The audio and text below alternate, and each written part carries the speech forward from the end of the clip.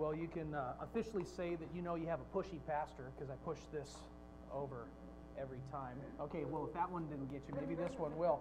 Like as Pastor Ralph was sharing, you know, how the Bible gives us imagery of how a... Oh. Amen and amen and amen again. So as the Bible gives us imagery, as Pastor Ralph was pointing out, of like a mother hen putting out her wings, and that we can hide under the pinion feathers. Strange little factoid. So the pinions are the feathers right on the very, very end. And some birds it's very difficult to tell them apart from each other. The crow and the raven, to be exact. And believe it or not, so the quickest way to tell the difference between a big crow and a raven is that a crow will have 4 pinion feathers, whereas the raven has 5.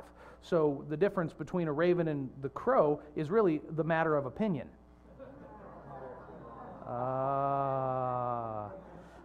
So you can see. I know, right? Like, you guys could have stopped this. You saw it coming. There was just like, well, that avalanche is really just rolling this way, isn't it? Whatever could I do to get out of the way? Turn his mic off. So, you know, it is, you know, the whole thing with Jumanji, it resonates with me a little bit, because it's a weird year. I kept checking here to see how many lives I have left. But the problem is, you know, I really think of myself as The Rock, but I'm pretty sure everyone else thinks of me as Jack Black. So, you know, this year, as I'm going to stop there. So this year is, thank you, Phyllis. God bless you. This year is a challenge, and it just, have you ever just gotten smacked one way and turned around and get smacked the other way, and I don't want to be too intense with it, but the year has been intense for a lot of us, and there's scarcity out there. I don't know who feels that right now. Everyone's situation is very, very different. Is anybody feeling scarce as far as relationships right now? Really hard to connect. What about scarcity as far as provision? You know, has your job, your business, your savings been impacted? You know, scarcity as far as health, like scarcity as far as peace. Like just this past week, we had a couple dear families in the church that were secondarily concerned that they might have been exposed. And all of a sudden, their worlds shut down for a moment. Again. Here we are again. We're back into it. And then you're put into this place where, I mean, like, I don't want to bring up old wounds, but toilet paper.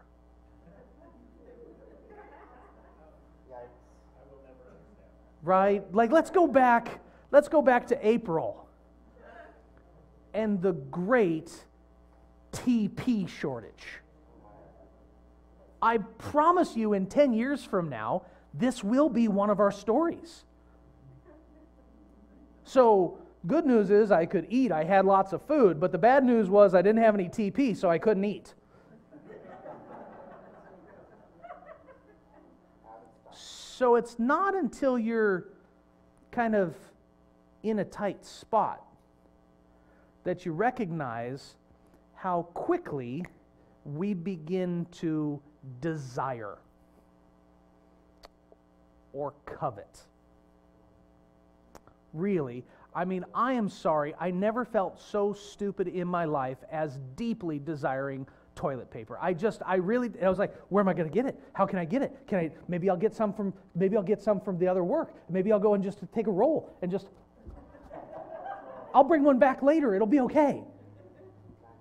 You know, but what other things have you done this with? Where have you felt this scarcity in your life? I remember years ago when I used to work for Coca-Cola, and I was 19, 20 years old. You know, you eat sugar and meat all day long. You sleep 3 hours. You don't feel anything. And on a regular basis, I was working 14-hour days. physical labor days. And you know, like, that's okay every once in a while. But when that just kind of starts to be consistent, all of a sudden it's 10-hour days, 5 days a week, 12-hour days, 5 days a week, 14-hour days, 5 days a week, 12-hour days, 6 days a week. Hey, how you going? And you get home and you're physically exhausted. You are just spent. You're 20 years old. Things shouldn't hurt, and they hurt. And I remember, because my time was so scarce, I remember just desperately being tired and climbing into bed. And instead of going to sleep, I turned on late night TV. I was like, I just want to watch David Letterman. I haven't got anything I wanted to do today. I didn't get to do any of it because my time was so scarce. I so desired, I coveted this silly thing. In scarcity, we covet. In fear, we begin to seek control. Is that fair? Is that fair? I mean, I don't know what silly things you did if you were paying attention when we went from 1999 to 2000. Do you remember those days? Embedded chips. Oh, I don't know that flavor. What's an embedded chip? That sounds delicious. No, we didn't even know what they were. But then we feared them, and we feared them deeply. And then we began to hoard things. Oh, I'm going to get some cash on hand. I'm going to get some ammo on hand. I'm going to get some extra food. Freeze-dried. I've never had freeze-dried food in my life, but now it seems to make sense. We begin to get a little bit silly when we covet. And we covet when things are scarce. And so I thought it would be an interesting journey for us to go on this week to take a quick trip into the Ten Commandments. Take a quick trip into the Ten Commandments. And we're out of order, because instead of starting with the first commandment, we're going to dive right into the 10th commandment. But to give a little bit of context, we're just going to read through them together. Is that okay? We're going to dive on in. So if you turn in your Bibles with me, you can find the Ten Commandments in Exodus chapter 20, starting in verse 1. And God spoke all these words, saying, I am the Lord your God, who brought you out of the land of Egypt, out of the house of slavery. I love that he didn't start with a rule, he started with relationship. Let's just identify who I am right now. This is who is giving you an idea of some boundaries, of some parameters, of things that you should be aware of. Remember how you were locked in slavery and somebody let you out? That was me. That's what God's saying. That was me. I am the Lord your God. Let's look back together. Plagues that you were protected from. Me. Pillars of fire, pillars of smoke. Me. Red Sea parting. This guy. God was making it very clear, calling to mind His provision, His investment into these people. This was not an overseas despot trying to exercise authority, calling in an airstrike, never being on the ground. This is our with you God. The same with you God who is with us now. You shall have no other gods before me. You shall not make for yourself a carved image or any likeness of anything that is in heaven above, or that is on earth beneath, or that is in the water under the earth. You shall not bow down to them or serve them, for I, the Lord your God, am a jealous God, visiting the iniquity of the fathers on the children to the third and fourth generation of those that hate me, but showing steadfast love to thousands of those who love me and keep my commandments. Who's so glad for that second part? Who's so glad for that second part? You shall not take the name of the Lord your God in vain. For the Lord will not hold him guiltless who takes his name in vain. remember the Sabbath day to keep it holy. Always remember, holy is dedicated to God. That's holy. Perfect's a hard standard. Holy is dedicated to God. Your very best. You bring it to God. You're intentional with it. That's holy. Keep it holy. 6 days you shall labor and do all of your work, but on the seventh day it's a Sabbath to the Lord your God. On it you shall not do any work, you or your son or your daughter, your male servant or your female servant, or your livestock, or the sojourner, traveler, who is within your gates. For in 6 days the Lord made heaven and earth, the sea and all that is in them, and rested on the seventh day. Therefore the Lord blessed the Sabbath day and made it holy. You ever wonder how the children of Israel really reacted to this? Think about being slave labor. Slave labor, hard put to slave labor. Would they have immediately recoiled at the notion of somebody telling them how to spend their day off? Has anybody ever messed with your day off? I tell you what, sometimes I put a month into a week. And my last day off, I snuck yard work in. We were just talking about this. And I was so delighted, I guess it's a sickness, I was so delighted to get it all done on what may have been the last sunny Monday of all time. I snuck it. We're not promised tomorrow, people. I promise it's not going to be for 6 months, right? So I got it in there, right?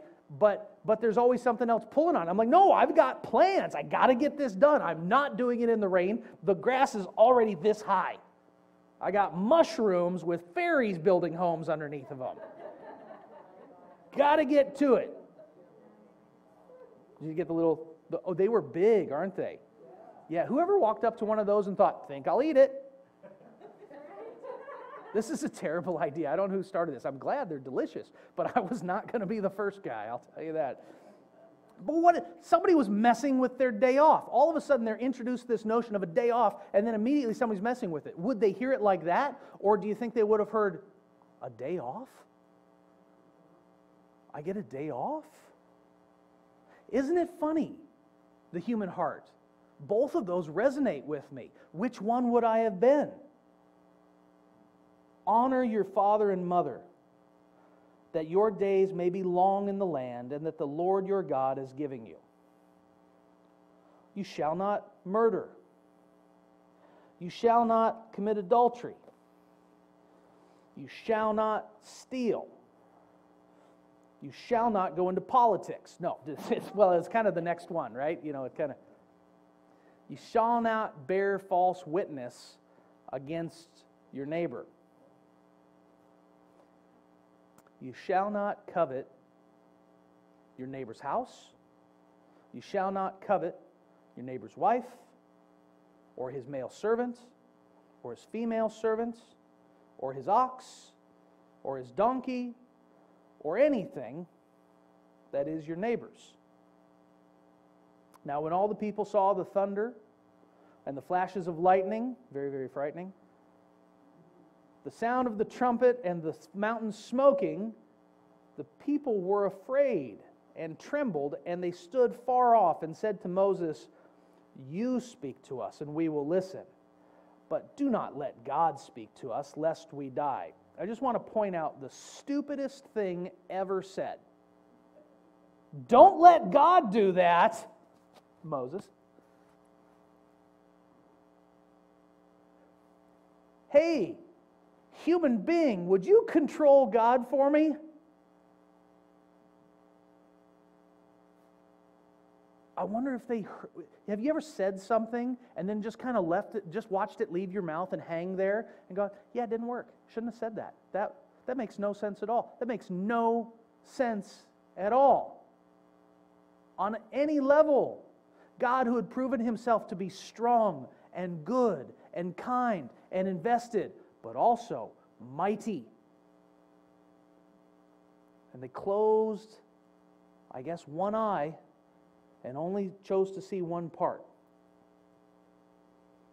Moses said to the people, "Do not fear, for God has come to test you, and that fear of him may be before you, that you may not sin." And the people stood far off, while Moses drew near to the thick darkness where God was.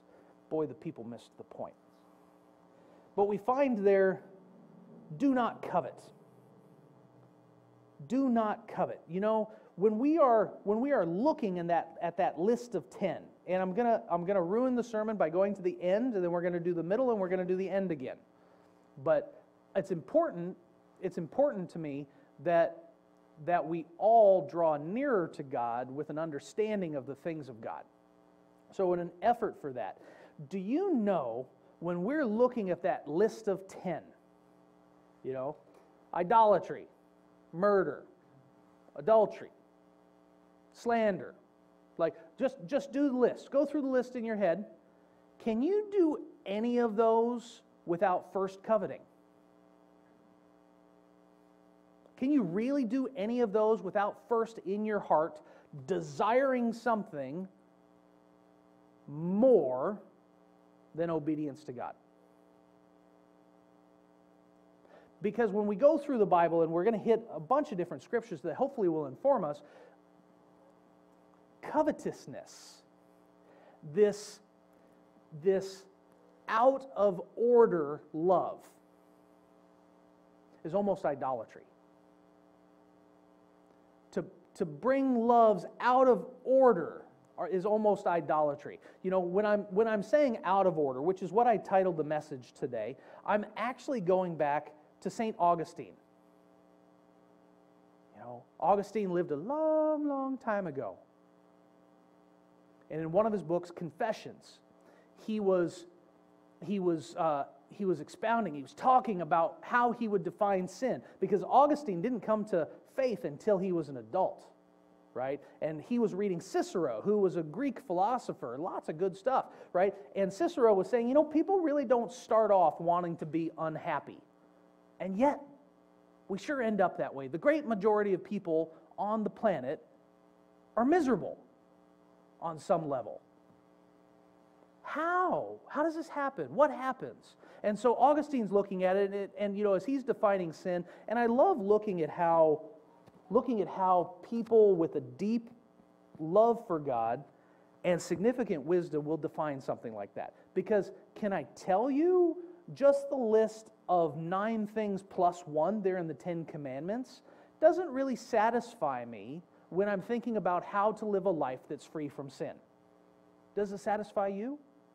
Like if you kept just those, do you think you'd be okay? Do you think that'd be good? Here, let's just real fast. Let's fast forward. Let's go to somebody who did. In the Gospel of Mark, as Jesus started on his way, a man ran up to him and fell on his knees before him, and he said, "Good teacher," he asked, "what must I do to inherit eternal life?" "And why do you call me good?" Jesus answered, "No one is good except God alone. You know the commandments. Do not steal, do not give false testimony, do not defraud, honor your father and mother." "Teacher," he declared, "all of these I have kept since I was a boy." Who's got 2 thumbs and wants a gold star? That guy. Jesus looked on him and loved him, and he said, "One thing you lack. Go and sell everything you have and give to the poor, and you will have treasure in heaven. Then come and follow me." And at this the man's face fell. He went away sad because he had great wealth. And Jesus looked around and said to his disciples, "How hard it is for the rich to enter the kingdom of God." So when we're looking at that list, can I tell you that that list, though significant and helpful, is inadequate to actually satisfy what it means to live a life well. Is that okay? Somebody told me one time, and I just love it, that the law, the commandments, are meant to be like a mirror. I come to the commandments and I see the reality of how I am. Well, this week it looks like I'm 5 for 10. I'm 5 for 10 this week. A little bit of room for improvement, but I'll wait to see the curve. Okay, next week, 7 out of 10. 7 out of 10. The following week, 0 for 10. Yeah, sorry, I had to kill a couple people. Didn't work out. So, but it's a mirror. The commandments, the law, serve as a mirror to show us the condition of our hearts. But a mirror never washed a dirty face. A mirror never cleaned a soiled hand. So whereas the law, the commandments are like a mirror, the gospel is like a wash basin. Because it's not enough for me to be told my condition. Because if I'm going to be honest in my heart, I probably already knew. It's no good for somebody to come along and say, hey, Mark, you're to this, you're not enough that, you're lacking, you're insufficient. It didn't work. You don't measure up. You're a buzzkill, Tony. All right, don't tell me that. But if somebody comes along and says, friend, let me help bind your wounds. Let me help cleanse your hands. There's a place at the table for you. I don't need to focus on where there was dirt. Let's work towards healing together. This is the gospel of Christ. So when we're looking at that list of commandments, important, but not enough. Because who can keep them all? Who can keep them all? So Augustine, reading Cicero, talking about how people want to be happy. They start off being happy. Every culture in the world, they know the rules, and every culture in the world has a hard time following them. The rules that culture writes themselves. They make their own rules, and then they can't keep them. We make our own rules. Do you know citizens made up speed limit? Who here's broke the speed limit? It's on video, right? So you'll either be a criminal or a liar. You'll be one of the two.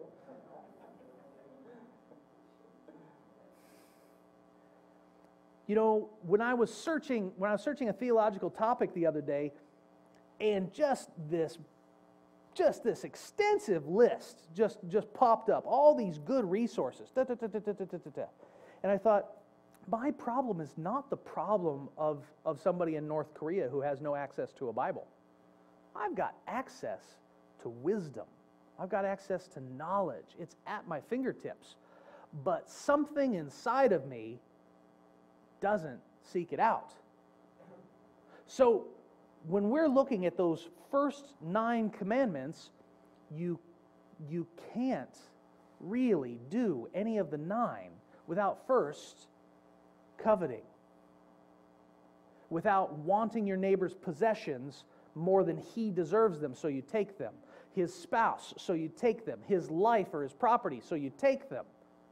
That when you're looking at maintaining your word, you're put into a tight enough spot that though you thought you were an honest person, I wouldn't ever lie, I would never do that. These are good people that are around me. I wouldn't treat them poorly. How did that happen? Can I tell you? Because it's the same for all of us. Augustine talks about out of order loves. Now, I'm going to use that in a couple different ways because I like words. Contronyms are sometimes fun, one word with 2 meanings. Like, for example, let's do trim. If you're going to trim something, all right, well, if I'm going to trim something and I'm a meat cutter, I'm cutting off fat. But if I'm a trim something and it's Christmas, I'm hanging garland. One, I'm adding things to. The other one, I'm taking things away. Same word. So when we're talking about out of order, let's first talk about it how Constantine was a different guy. So how St. Augustine of Hippo meant it in this. Essentially, it's not that we start off loving bad things.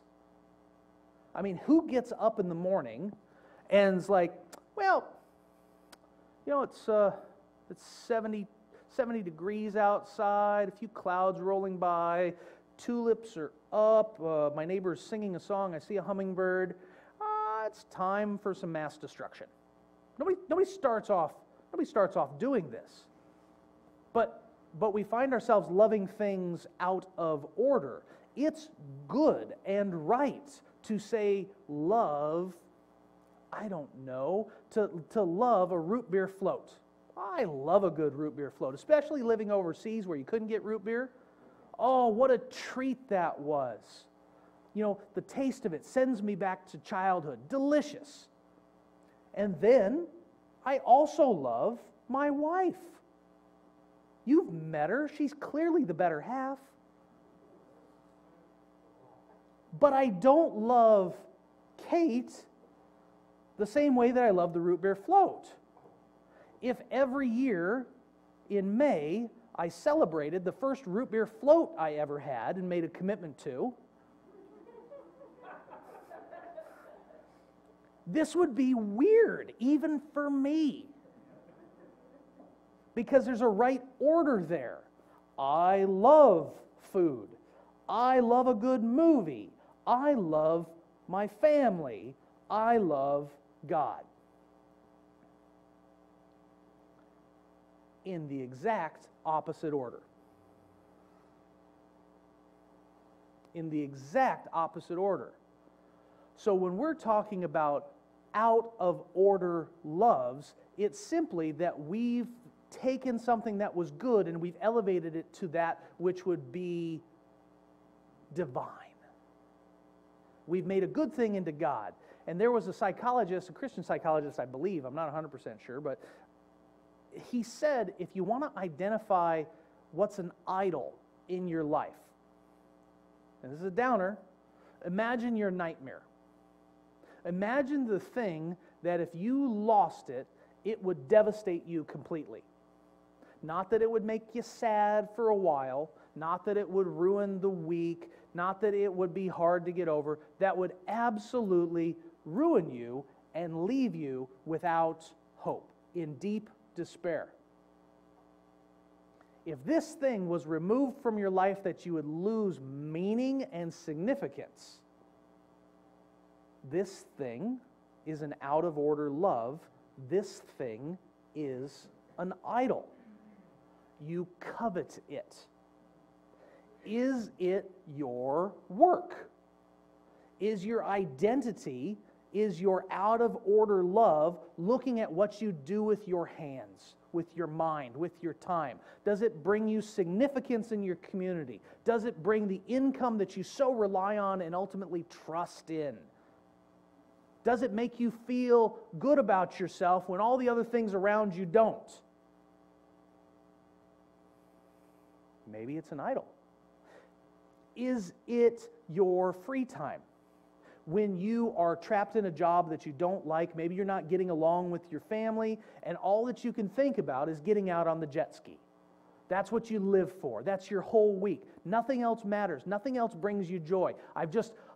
This life has lost everything to me. If I could flip a switch, everything else would drop out, and I would be on the jet ski, and that's all I would do. Well, then the moment that you lose that job, or that the jet ski sinks, or your family. And I'm sorry, this won't be popular. But if you love your family more than you love God, this is an issue that God has addressed. If you lost your favorite person, or can I say it differently? And I want to be sensitive. When you lose your favorite person, or when your favorite person loses you, because this is unavoidable. At that point, will you lose who you are? Will you say, God clearly can't exist because this relationship that I held most dear has been taken away.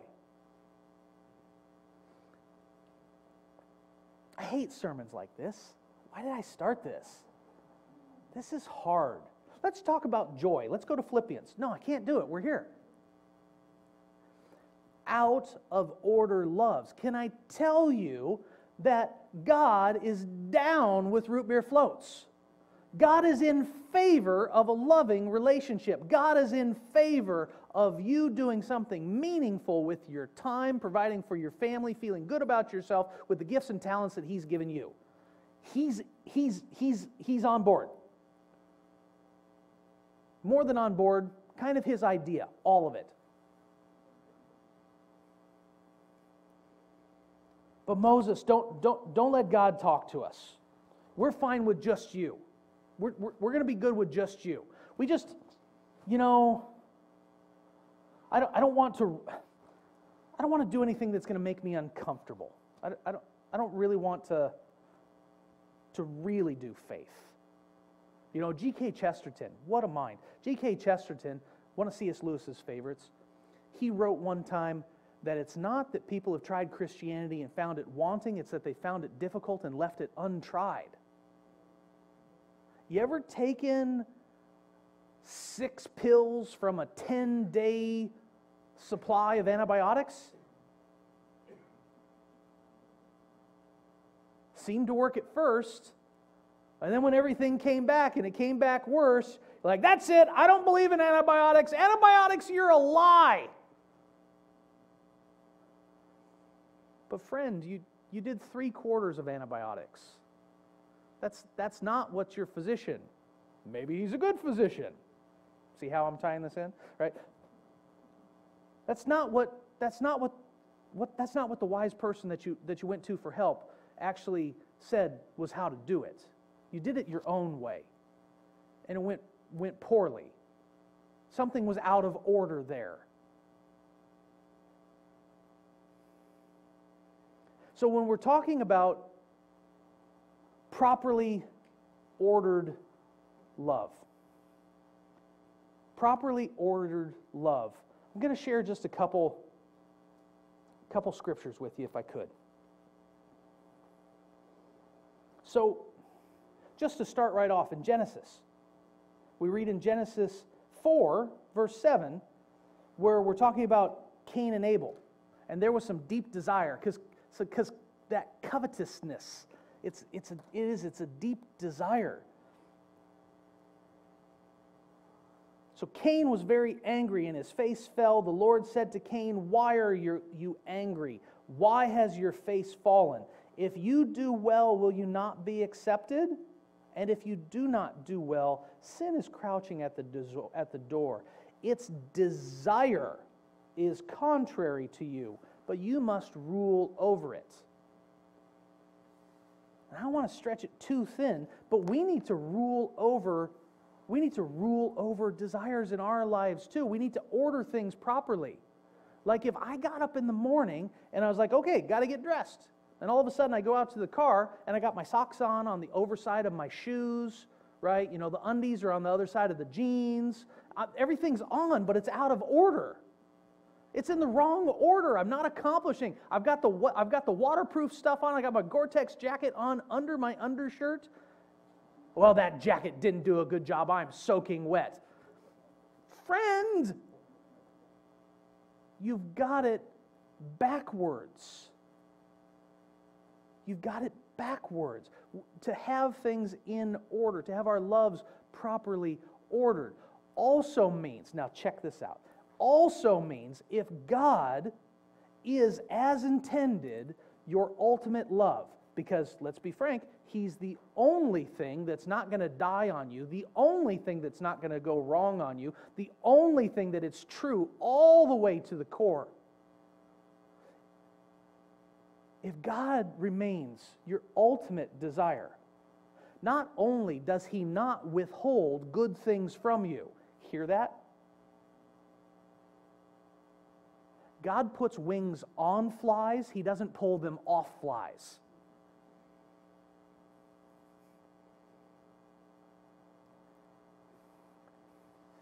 Then if something else is taken from you, you cannot be destroyed. So when you lose your job, because you'll lose it at some point, when you lose your health, because you'll lose it at some point, when you lose your money, you'll lose it at some point.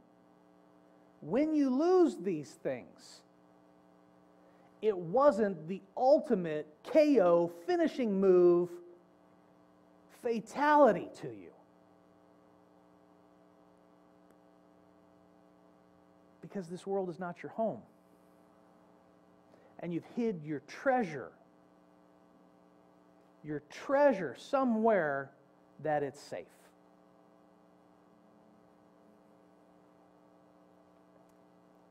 So, looking in Matthew, Jesus reassuring people when the hard times come.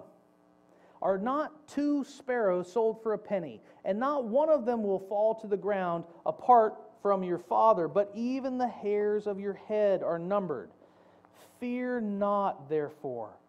You are of more value than many sparrows. So everyone who acknowledges me before men, I will also acknowledge before my Father who is in heaven. So everyone who acknowledges me before men, I will also acknowledge before my Father who is in heaven.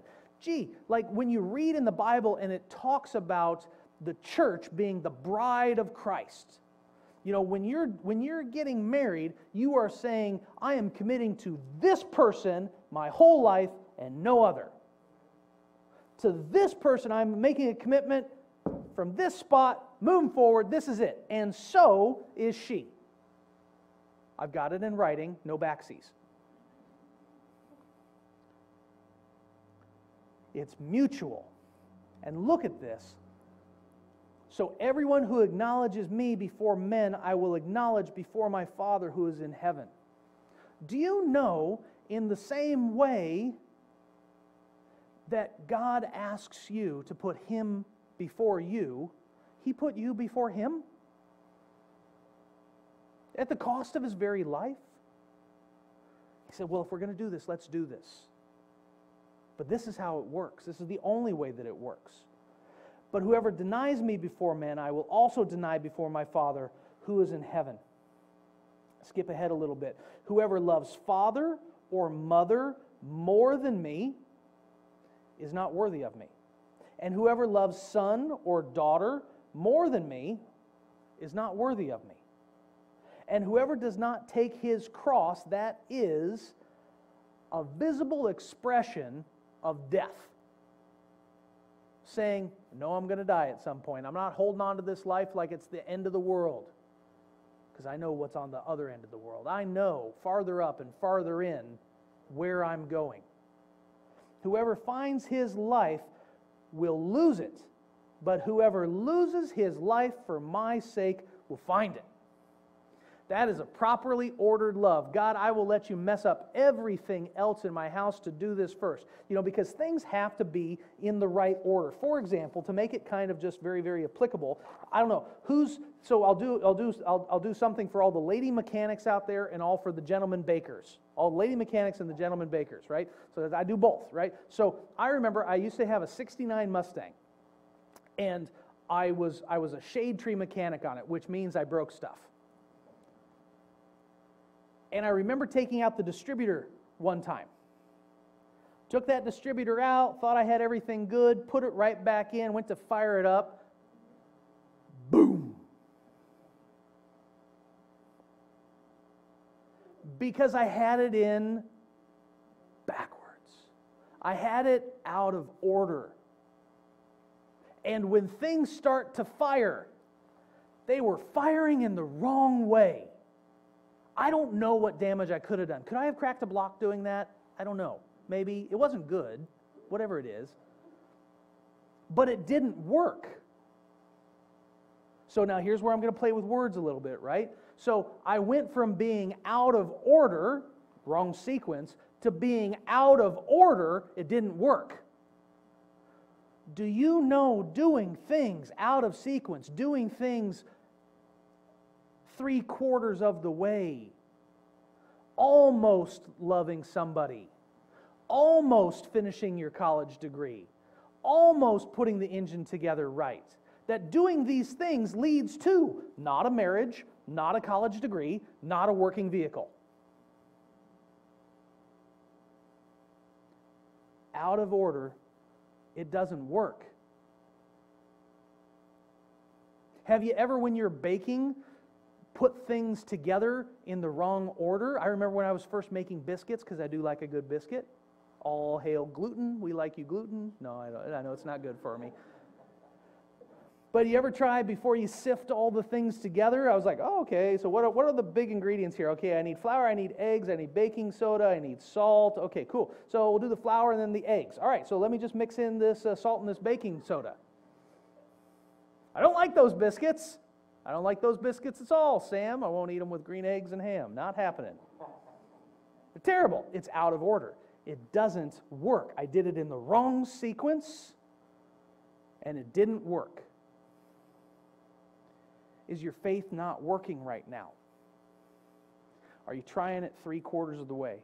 Are you trying to put God high on your list, but not actually at the top of your list? The rich young man. Jesus, all these things I've done, I've totally kept these things in line. I got it. We're good. Okay. So I need you to do this one more. I need you to let go of control. I need you to stop desiring to be in control. This is out of order. I need you instead to trust in me. Paul talks about this in Romans 7. Paul talks about this in Romans 7 because he was that same guy. He had it dialed, a Pharisee among Pharisees, according to legalistic righteousness, faultless.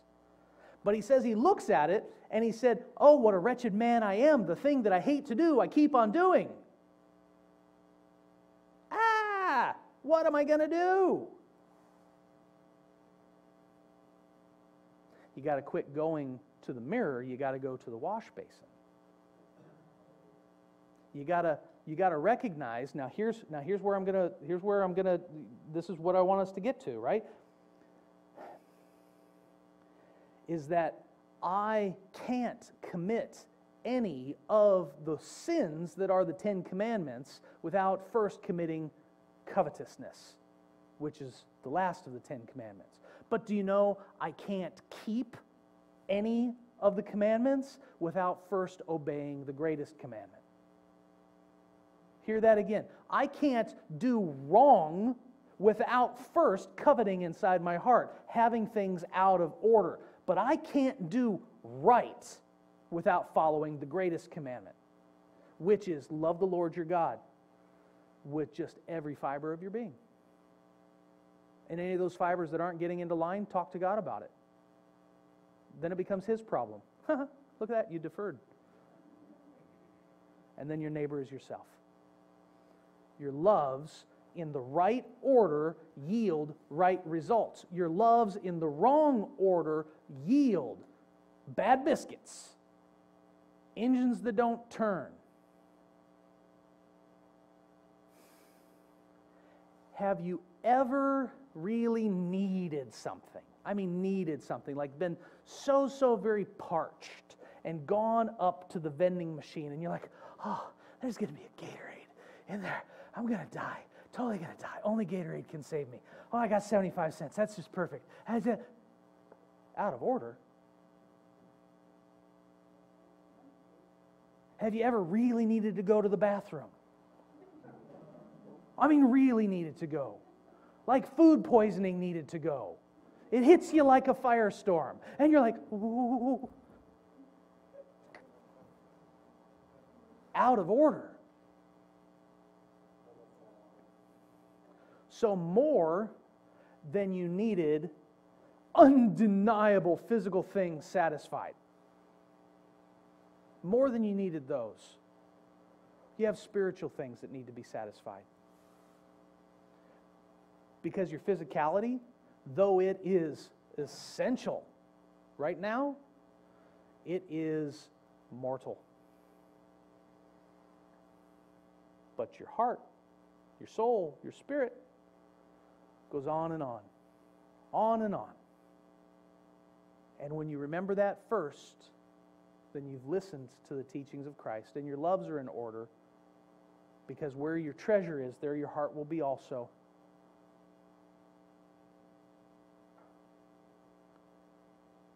Be willing to consider with me. Nadine, if I could invite you up.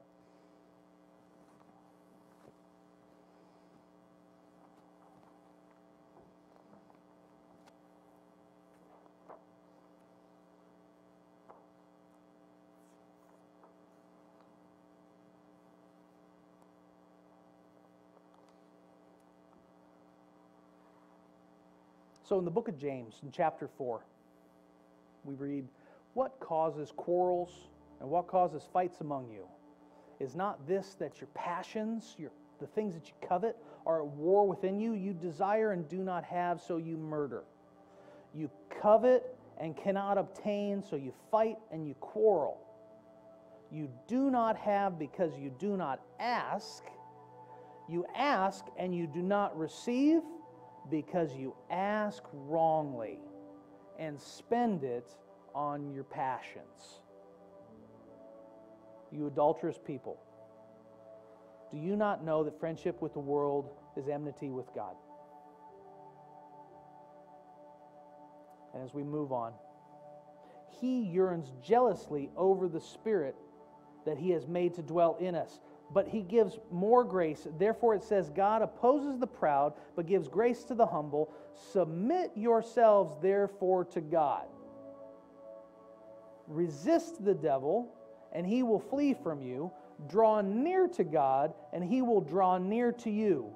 Cleanse your hands, you sinners, and purify your hearts, you double-minded. Be wretched and mourn and weep. Let your laughter be turned to mourning and your joy to gloom. Humble yourselves before God, and He will exalt you." Colossians, "Put to death, therefore, what is earthly in you: sexual immorality, impurity, passions, evil desires, and covetousness, which is idolatry." So this sounds very judgy for a minute. But I got to tell you, there's another type of desire that the Bible talks about.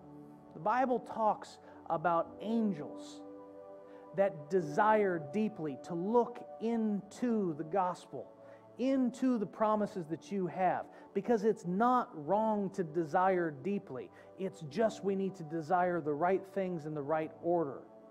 Can I remind you that God understands how you were built. He understands your needs and desires. He understands when I'm scared, maybe I'll act out this way. When I'm angry, maybe I'll act out this way. And ultimately, we're all trying to satisfy the same things. We all want to be loved. We all want to be respected. We all want to be forgiven. Love, acceptance, and forgiveness. We want these things. And we act out in lots of stupid ways. But do you know who loves you, knows you, and accepts you? Is Christ.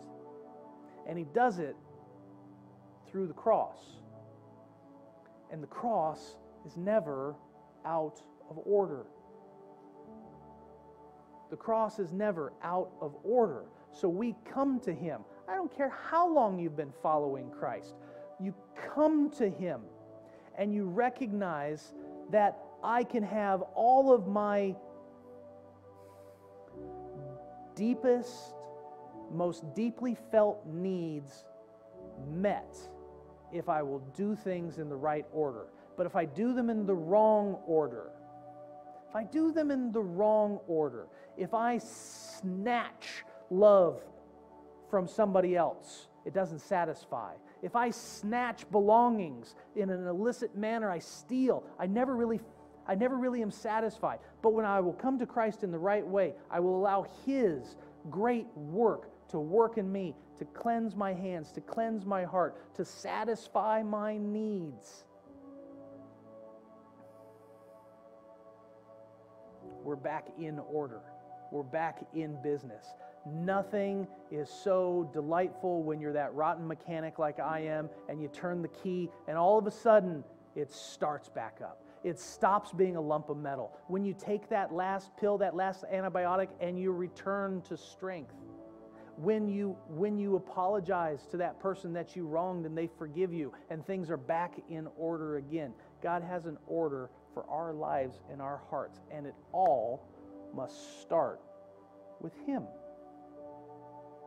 And all that is good, He will hand back to you. And all that is not good for you, a good Father will withhold. And we should be thankful for both. Can we close our eyes and pray? So Lord, in this moment, would you take away any of those things that we would be willing to let go of? Are you in this place today with just your eyes closed? You know, if you just let me see something signifying that God's speaking to you right now, I want to pray for you specifically. I'm not going to make you get up or anything, but is God asking you to trust Him more today? Is God asking you to allow Him to simply reprioritize the way that you go about your day-to-day? To allow Him to be first. You know, there are other people lifting their hands. You're not alone. So, as an outward expression of something inward that's going on, would wherever you are, would you just lift your hands like this?